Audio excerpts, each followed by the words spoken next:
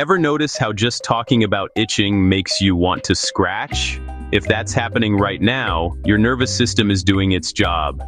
An itch is your skin's tiny alarm system.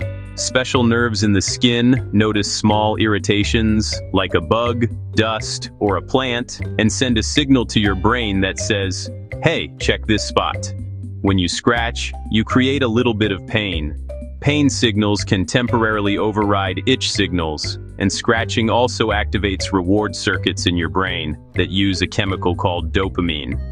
That's why it feels so good, even though you're slightly damaging the skin. Itch can even spread with no real danger. Just seeing someone scratch or hearing about itch can make you feel itchy too. That's called contagious itch, like a yawn your skin copies. For some people, itch becomes extreme. Skin problems like eczema can cause constant itching that wrecks sleep and mood. In studies, long-term itch can be as draining as chronic pain.